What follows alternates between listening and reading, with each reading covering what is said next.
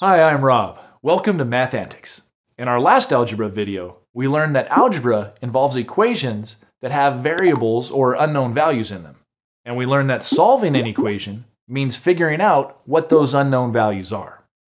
In this video, we're going to learn how to solve some very simple algebraic equations that just involve addition and subtraction.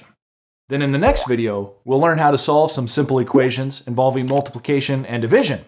Are you ready?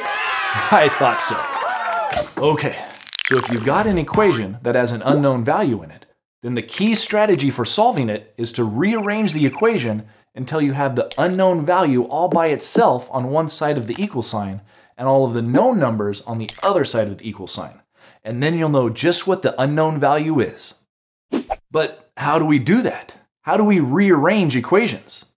Well, we know that algebra still uses the four main arithmetic operations: addition, subtraction, multiplication, and division.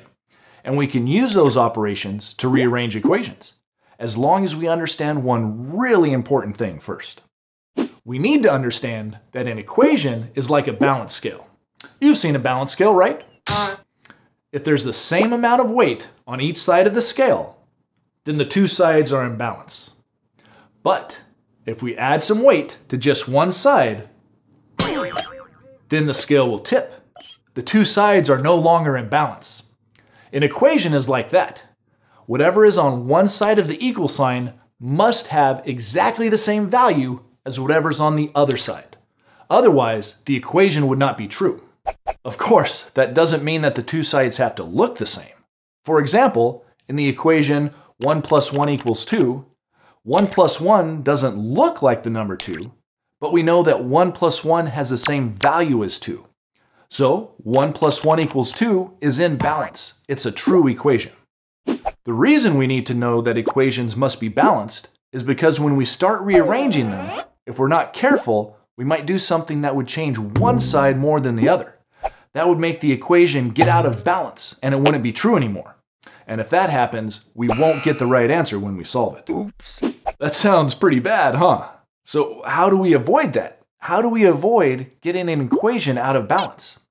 The key is that whenever we make a change to an equation, we have to make the exact same change on both sides. That's so important, I'll say it again. Whenever we do something to an equation, we have to do the same thing to both sides. For example, if we want to add something to one side of an equation, we have to add that same thing to the other side. And if we want to subtract something from one side of an equation, then we have to subtract that same thing from the other side. And that's the same for multiplication and division. If we want to multiply one side of an equation by a number, then we need to multiply the other side by that same number. Or if we want to divide one side of an equation by a number, then we have to divide the other side by that number also.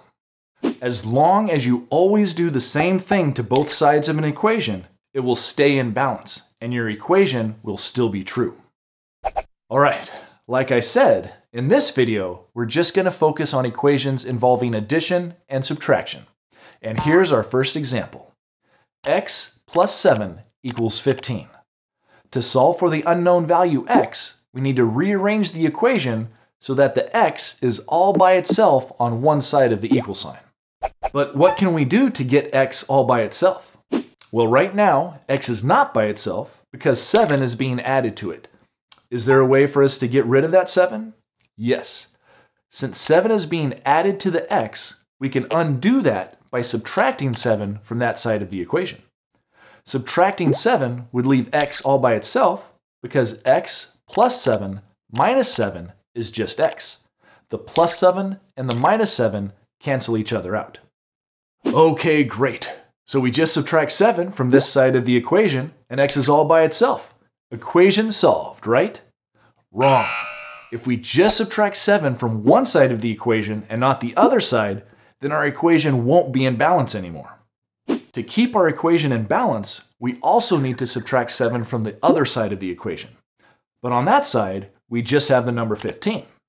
So we need to subtract 7 from that 15. And since 15 minus 7 equals 8, that side of the equation will just become 8.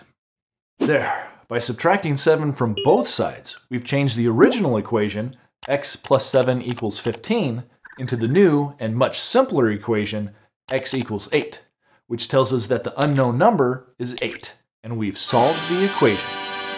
And to check our answer, to make sure we got it right, we can see what would happen if we replace the unknown value in our original equation with the number 8.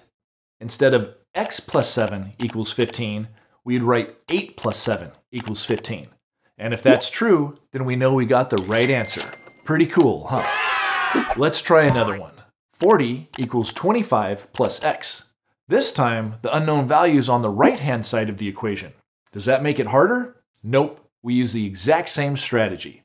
We want to get x by itself, but this time x is being added to 25. But thanks to the commutative property, that's the same as 25 being added to x. So to isolate x, we should subtract 25 from that side of the equation. But then we also need to subtract 25 from the other side to keep things in balance. On the right side, x plus 25 minus 25 is just x. The minus 25 cancels out the positive 25 that was there. And on the other side, we have 40 minus 25, which would leave 15. So the equation has become 15 equals x, which is the same as x equals 15. Again, we've solved the equation. So, whenever something is being added to an unknown, we can undo that and get the unknown all by itself by subtracting that same something from both sides of the equation. But what about when something is being subtracted from an unknown? Like in this example, x minus 5 equals 16. In this case, x is not by itself because 5 is being subtracted or taken away from it. Any ideas about how we could get rid of or undo that minus 5? Yep, to undo that subtraction, this time we need to add 5 to both sides of the equation. The minus 5 and the plus 5 cancel each other out and leave x all by itself on this side. And on the other side, we have 16 plus 5, which is 21. So in this equation, x equals 21. Let's try another example like that. 10 equals x minus 32. Again, the x is not by itself because 32 is being subtracted from it. So to cancel that minus 32 out, we can just add 32 to both sides of the equation. On the right side, the minus 32 and the plus 32 cancel out, leaving just x. And on the left side, we have 10 plus 32, which is 42. Now we know that x equals 42. Okay, so now you know how to solve very simple equations like these, where something is being added to an unknown or something's being subtracted from an unknown. But before you try practicing on your own, I want to show you a tricky variation of the subtraction problem that confuses a lot of students. Do you remember how subtraction does not have the commutative property? If you switch the order of a subtraction, it's a different problem. Suppose we get a problem where instead of a number being taken away from an unknown is being taken away from a number. What do we do in that case? Well, we still want to get the unknown all by itself, but it's a little harder to see how to do that. In this problem, 12 minus x equals 5. The 12 on this side is a positive 12, so we could subtract 12 from both sides. That would get rid of the 12, but the problem is that wouldn't get rid of the minus sign. That's because the minus sign really belongs to the x, since it's the x that's being subtracted. Subtracting 12 would leave us with negative x on this side of the equal sign, which is not wrong, but it might be confusing if you don't know how to work with negative numbers yet. Fortunately, there's another way to do this kind of problem that will avoid getting a negative unknown. Instead of subtracting 12 from both sides, what would happen if we added x to both sides? Can we do that? Can we add an unknown to both sides? Well, sure, why not? We can add or subtract anything we want as long as we do it to both sides. And when we do that, the minus x and the plus x will cancel each other out on this side, and on the other side, we get 5 plus x.